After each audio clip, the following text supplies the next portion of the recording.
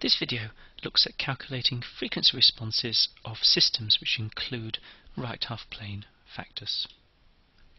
So in terms of the overview, what are we doing? We're looking at what is frequency response and why is it useful. And at the moment we're focusing on this. How do I actually compute the frequency response? Later on we will look at uses of frequency response. So some background.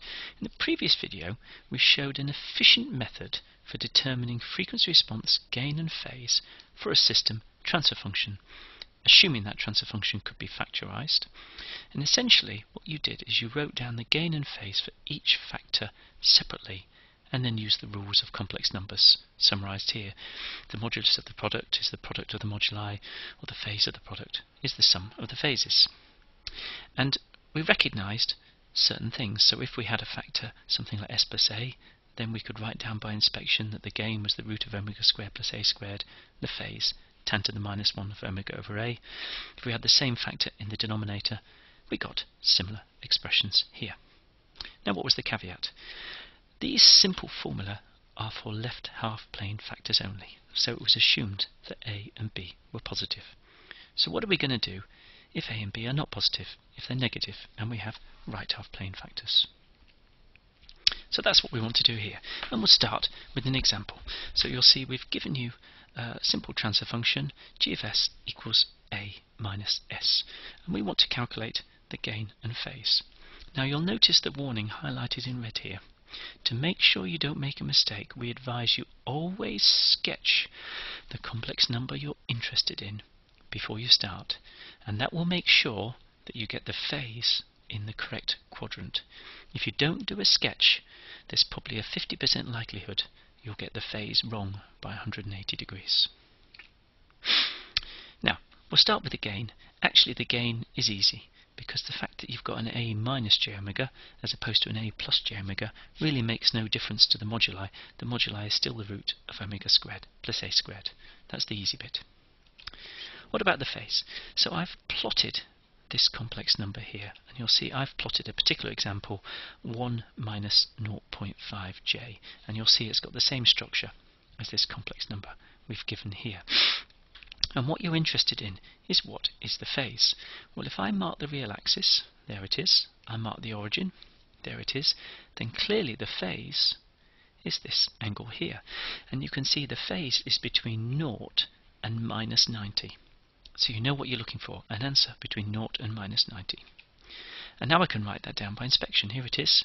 It's minus 10 to the minus 1 of omega over a.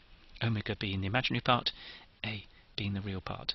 And I will assume that when I do the tan inverse, I take the normal answer of between 0 and 90. And so the minus sign out front will then make it between 0 and minus 90. Separate example. What happens if I have this? G of s equals s minus a. Now this is slightly different, as you'll see in a minute. So again, we recommend you sketch first, so you don't make a silly mistake. First, for completeness, let's look at the moduli again. You'll see it's the same formula as with left half plane factors, so nothing to do there really. Now what about the sketch? You can see we've got a very different sketch here. Here I've done an example, minus 0.5 plus 2j, which you'll see matches the structure of this complex number here. Now where's the argument? Well, first let's mark the origin, there it is. Let's mark the positive real axis, there it is. And so the argument is here. And so what you can see is the argument is between plus 90 and plus 180. However, the values that we know are this value, which is omega, and this value here, which is a. So we can calculate the angle in there, alpha, using a simple tan inverse. So that's what we're going to do. We're going to write down that theta is 180 minus tan to the minus 1 of omega over a. So you'll see this is quite a different formula from the one we got from the previous example. Now, what have we done now? We've put the factor into the denominator. So we've written g of s equals 1 over s minus a. So again, as before, we're going to recommend that you do the sketching. The gain I'm not going to worry about, that's straightforward. This is the same example as last time.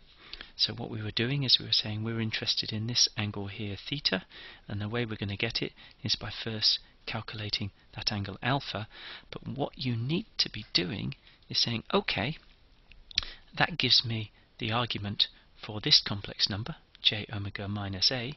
I circle it again so you can see j omega minus a, but that's in the denominator, so I need to add a minus sign to get the actual argument.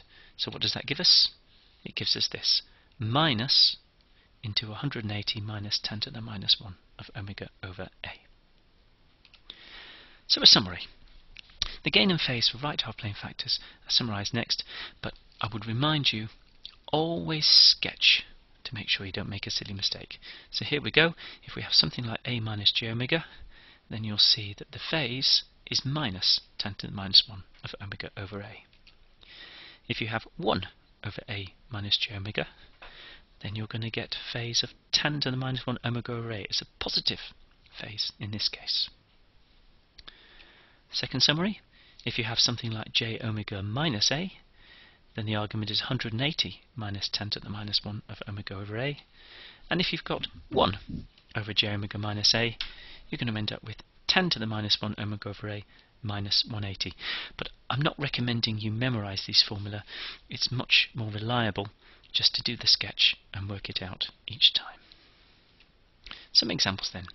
What is the gain and phase of this g of s? So let's first of all put it down in its normal form. So I've got 5 over j omega minus 2 root 3. So I'm going to do my little sketch so I don't make a silly mistake. So I'm going to write minus 2 root 3 is here, omega's here, so there's my complex number, there's the argument that I'm interested in, theta. So I'm going to write down that theta equals 180 minus 10 to the minus 1 of omega over 2 root 3. However, you'll remember that this particular complex number is in the denominator, so I've now got that the argument of g is going to be minus 180 plus 10 to the minus 1 of omega over 2 root 3. Now in terms of the gain is straightforward as with left half plane factors, so I can write down by inspection 5 over the square root of omega squared plus 2 root 3 all squared. Next example then. So here, a subtle difference, we're saying what's the output. In other words, we're looking for y equals a sine t plus phi. So we're looking for a and phi, where a is the gain and phi is the phase shift, and implicitly we've set omega equals 1 because it's just sine t. So again, you'll notice there's a right half plane factor, so I'm going to do my sketch before I start. I'm going to look at this 1 minus s and recognize this is 1 minus j omega, and so I'm going to do my sketch. I've got 1 here, minus j omega down here, so my complex number is down here, and there's my phase theta. So what we've got is the argument of 1 minus j omega is minus 10 to the minus 1 of omega. So I'm not going to make a silly mistake. And now therefore the argument of g is minus 10 to the minus 1 of omega. That's for the 1 minus s. And then I'm also going to get a minus 10 to the minus 1 of omega from the s plus 1. So you've got minus 2 10 to the minus 1 of omega. If I now substitute omega equals 1, I'm going to get minus 2 10 to the minus 1 of 1, which is minus 90. Now finally, the modulus is straightforward. So the modulus of g, you're going to get the square root of omega squared plus 1 from the numerator, and the square root of omega squared plus 1 in the denominator. So here the modulus is always 1. Another example. Slightly more complex, you'll see we're adding more factors, but again, I'm going to reiterate, always do your sketch and you won't make a silly mistake. So the s minus 3, I'm going to rewrite as j omega minus 3, and now I know where it's going to be. I've got minus 3 here, I've got a j omega here, so the complex number's there, and there's the argument I'm looking for. So the argument of j omega minus 3 is going to be 180 minus 10 to the minus 1 of omega over 3.